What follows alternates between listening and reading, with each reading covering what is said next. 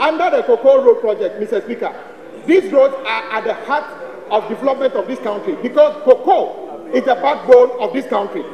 But, Mr. Speaker, you will be surprised to know, and as you are aware, the Chief Executive of COCOBOD have put together a document that is circulating claiming they are interim report. Mr. Speaker, in that report, it is suggested that there are those roads. Mr. Speaker, I dare the Chief Executive of COCOBOD, there's not a single unaccounted road in this country. I'm daring him this afternoon. Name the Cocoa Road that is a ghost project. Mr. Speaker, I can also tell you on authority, there's not a single project which has been inflated. Mr. Speaker, are you aware that all those roads have been selected, prepared, packaged, awarded by the agencies and the Ministry of Roads and Highways?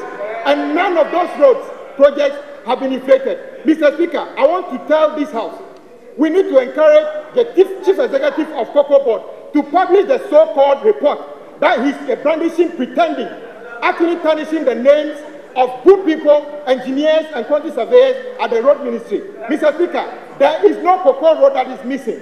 All the 232 projects are accounted for. Mr. Speaker, the sad thing is that some of those roads lead to places that poor people, poor cocoa farmers live. And today, because of the singular action of the Chief Executive of COCOBOD and the board to suspend those projects, those people are living in a bad condition.